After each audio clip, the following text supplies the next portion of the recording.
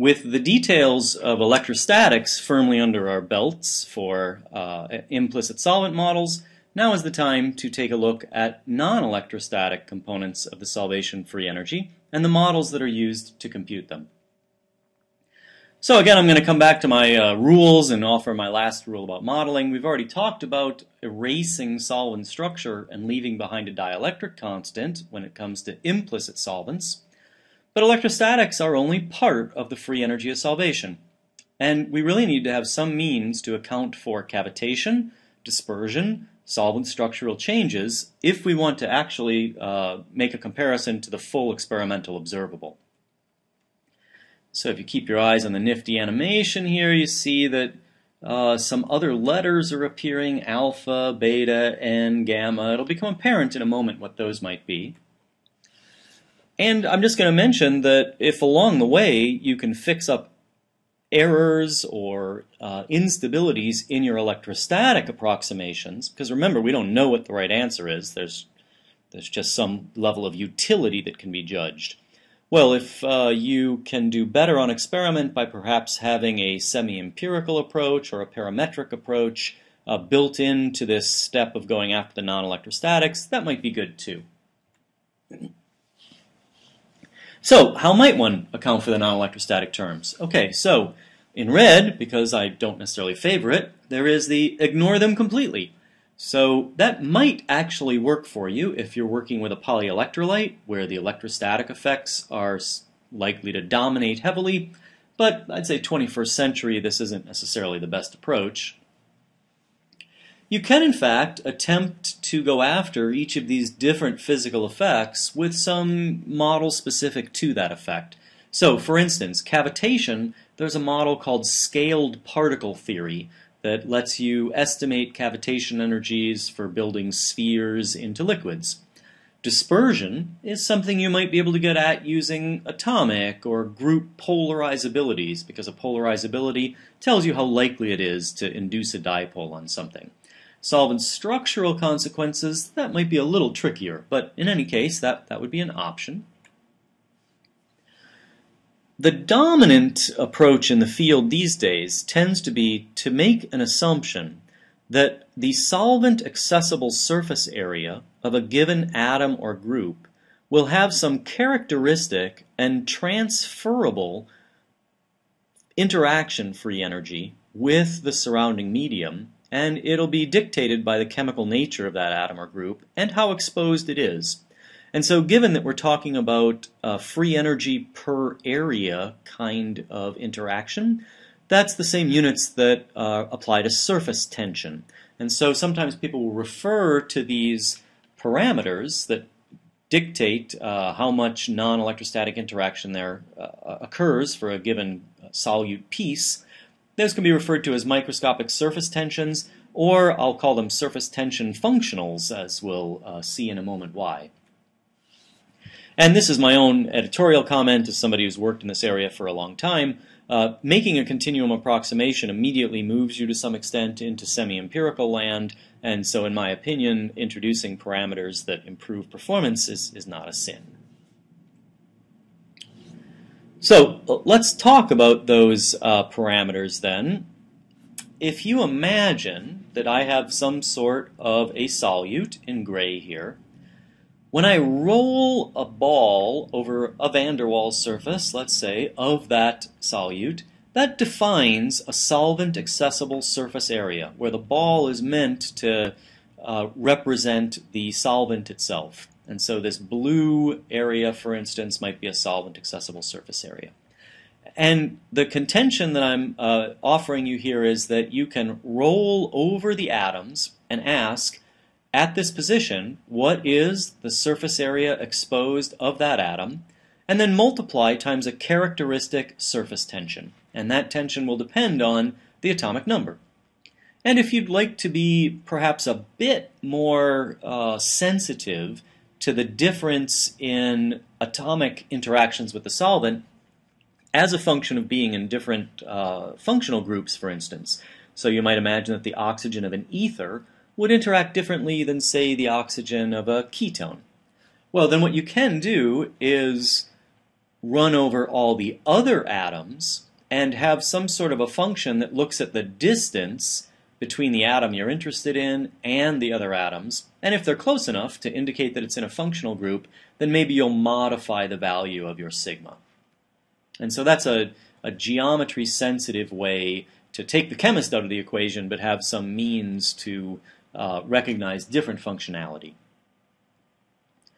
And so this particular function will be a switch that will say turn on when things are close and turn off when things get far away. And actually this switch is associated with a carbon-oxygen bond as drawn here. So at short distances, like would be true for a ketone, it's on. At longer distances, as would be true for an ether, it's off.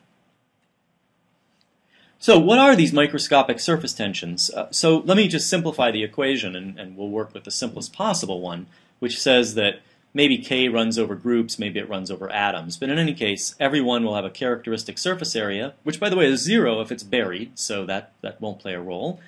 And if it's exposed, the more exposed it is, the more it will contribute, and it's multiplied times its proportionality constant, the surface tension.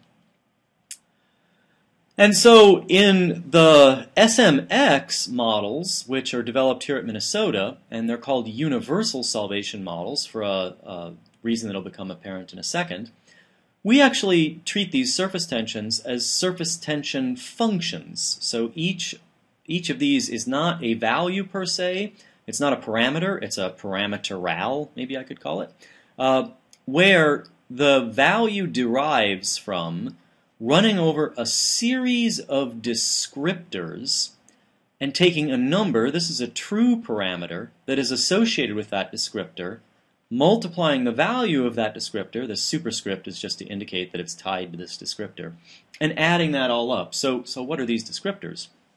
Well, some descriptors that might be useful would be the solvent index of refraction. And why would that be? Well, because the index of refraction tells you how polarizable the solvent is. So a very polarizable solvent, you'll expect better dispersion interactions than a non-polarizable solvent. Another one would be the macroscopic surface tension, meaning of the solvent. So that tells you how hard it is to pull the solvent apart, to make a hole, to cavitate. Two other parameters of some utility are alpha and beta, and these come from physical organic chemistry, and they measure the ability of a solvent to hydrogen bond either as an acid, as a donor, or as an acceptor, as a base. And you can just go look those up. They're tabulated all over the place. So notice that the universality of the solvent model comes in insofar as these numbers are not solvent by solvent, they're universal numbers. So if I switch from tetrahydrofuran to water, for example, and I want to compute the CDS component of the free energy of solvation, I will still use the exact same formula, but the surface tension will change because the properties of the solvent change, which is sort of what you would expect to happen. The parameters that are developed will stay exactly the same. So these parameters, of course, have to be determined from fitting to large bodies of experimental data, but that's pretty easy to do. What do? You take your experimental data, you subtract off the electrostatics to get what's left, the CDS. So now you have target CDS data. You know the surface areas. That's just dictated by the size of the molecule and its geometry. And so now you know these sigmas are unknowns. They're linear in a bunch of unknown parameters. So you do a massive multilinear regression because you know all your solvent parameters. So these are the only unknowns. Big multilinear regression to get at these universal parameters. And when you're all done with that, if you look at SM8, which was a relatively recent model from Minnesota for a generalized boron model, there's about 72 parameters for 2,500 data and 91 solvents, and there's a mean unsigned error of about 0.6 kcals per mole for neutral molecules, about 3 to 6 kcals per mole for ions, depending on solvent. So that's within so-called chemical accuracy, right? Reaching 1 kcal per mole on something in a quantum calculation defines chemical accuracy. A little bit bigger for the ions. Mind you, getting an experimental value for an ion is a bit challenging. You don't do Henry's constant measurements. You have to do some mass spectral things, and that introduces reasonable uncertainty in the experimental values. So I thought I'd just illustrate what some of these solvent descriptors look like and how they vary as a function of solvent. So here's water, benzene, dichloromethane. So nominally very polar, not very polar, somewhere in between. And the dielectric constants reflect that. Big dielectric for water, very low for benzene, somewhere in the middle for dichloromethane. Water's a great hydrogen bond donor. Benzene's terrible. Dichloromethane actually has a little bit of hydrogen bond donating capability. It does turn out that benzene's pi cloud can accept a hydrogen bond, so it's got some value there, but water is certainly better. The chlorines and dichloromethane are also weak bases. The refractive index, that's the N I had on the prior slide, is a measure of polarizability, so benzene with its pi cloud is more polarizable. Surface tension, very hard to pull water apart. It's got that beautiful hydrogen bond network structure, much easier for these organic solvents, and so on. So these are the sorts of parameters that might appear. And this is just comparing various approaches to do implicit solvation. SM8's what I've been talking about so far. This is the polarized continuum model as it was implemented in an old version of Gaussian. This is a different so-called conductor-like PCM as it's implemented in a different electronic structure code. This is actually solving numerical Poisson-Boltzmann calculations in Jaguar. And this column over here is a very simple solvation model.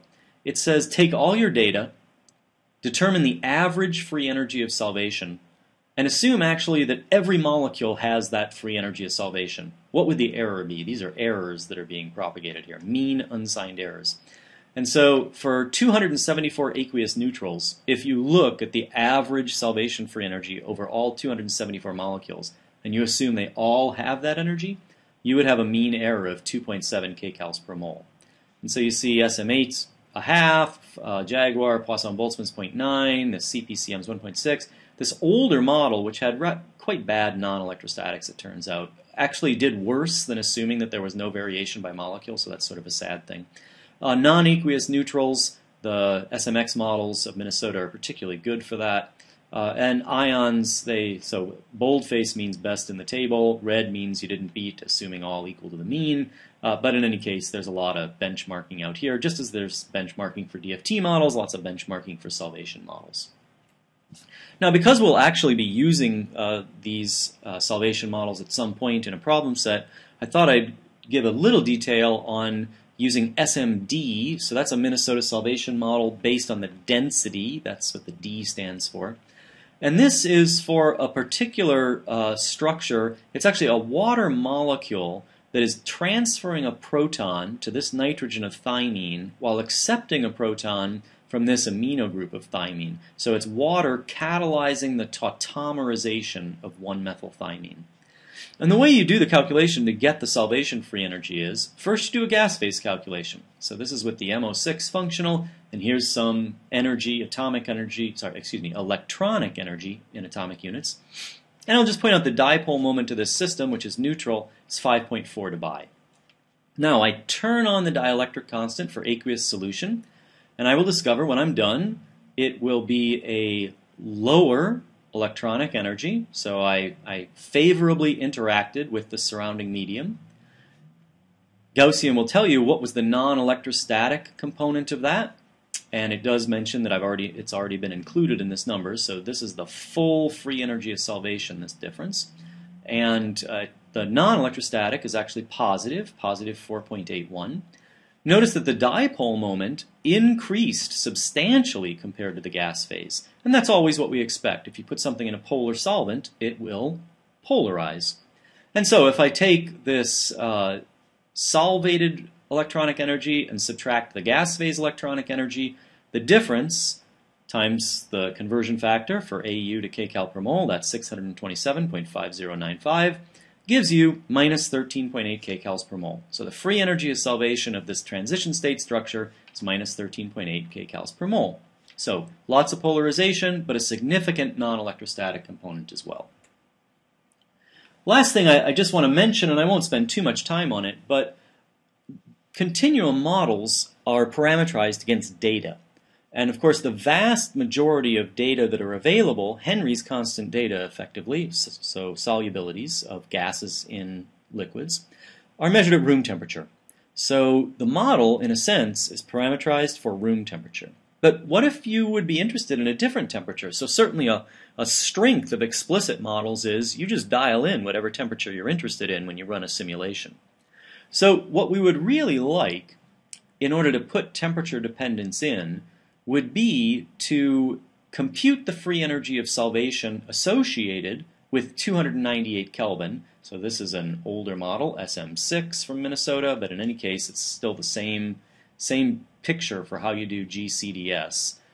At a reference temperature, and then we know how free energy changes when you change temperature. It's an entropy term times a temperature change plus a heat capacity term times a somewhat more complicated function of temperature. So that's just how free energy depends on temperature. So really what we would like to do then is take, this is a free energy expression. We want to have new parameters that describe how do these 298K parameters vary when multiplied times the appropriate function of temperature change. So this is an entropy-like surface tension parameter. This is a heat capacity-like surface tension parameter. So just as there would be a base 298K parameter, there would also be an entropy and a heat capacity associated with that. And again, this would be derived from experimental data, presumably. So here is a graph of some data. So this is the free energy of hydration of benzene relative to 298K. So at 298, which looks like it's right about here, that's where that defines 0 here. So we're looking at the change in the free energy of solvation. And so as we cool water down to its freezing point, the free energy of solvation becomes more favorable for benzene. And as we warm water up to its boiling point, it becomes less favorable. And fitting parameters along the lines of what I had on the last slide, you can do various ways to, there are various ways to go after it. This is a final model called SM6T that involves 7 parameters, and that's for carbon, hydrogen, and oxygen containing compounds. In any case, you see this red dashed line really matches the experimental data extremely well. So that's a way to introduce temperature dependence into continuum solvent models, and there's great potential for that. The unfortunate thing is there's not a huge amount of data against which to parameterize. And given that it's not terribly sexy to propose to a funding agency that you're going to do a whole lot of Henry's constant measurements at different temperatures, probably to make progress on this, it's going to require some collaboration between people doing high-quality simulations who can look at variations with temperature and using those data to build high-quality continuum models. All right. Well, this really completes the fundamental details of the modeling of condensed phases. In the next 2 lectures, I want to really focus on applications and extend a bit beyond homogeneous liquids, which is what I've talked about really up to this point, and really see sort of the full scope of application of solvent models to various chemical problems.